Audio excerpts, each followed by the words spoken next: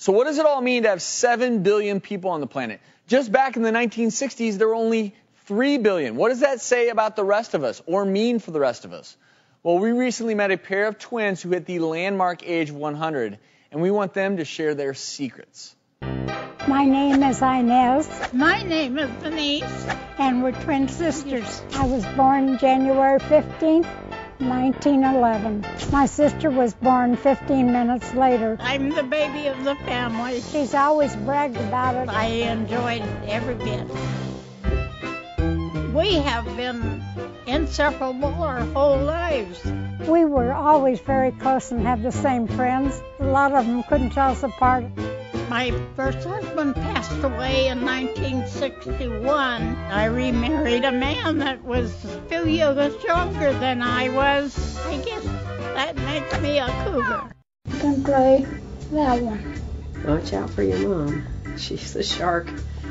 Bonnie is my only daughter. I have 4 grandchildren and 4 great-grandchildren. I've been married 3 times. Both my boys each have 3 girls. And I have 18 great-grandchildren. A lot of people don't believe that we're 100 years old because we're very active. I go to an exercise class once a week. We do this and up and down. Keeping your mind active and being with friends and being happy. I think it's a very important part of your life.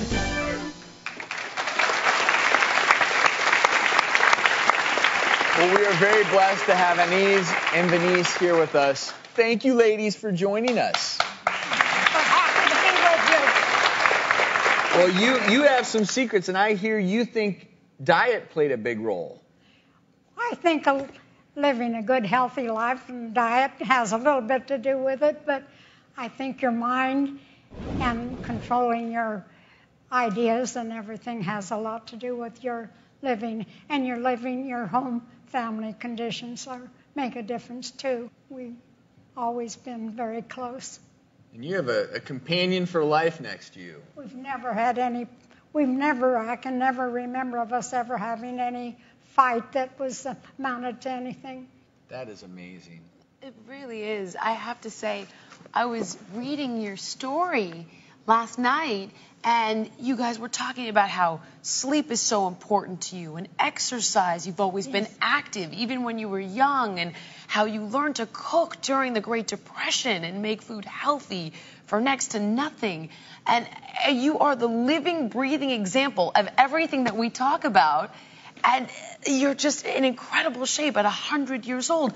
Do you have anything in particular, Denise, that you think is the secret to being vital? We just lived a happy life. We were raised on a citrus ranch most of our life, and I think that is part of the reason that we have stayed so healthy. I think having a positive attitude has a lot to do with your health and your whole life, your happiness and everything you do. Well, we cannot thank you enough for sharing your story with us.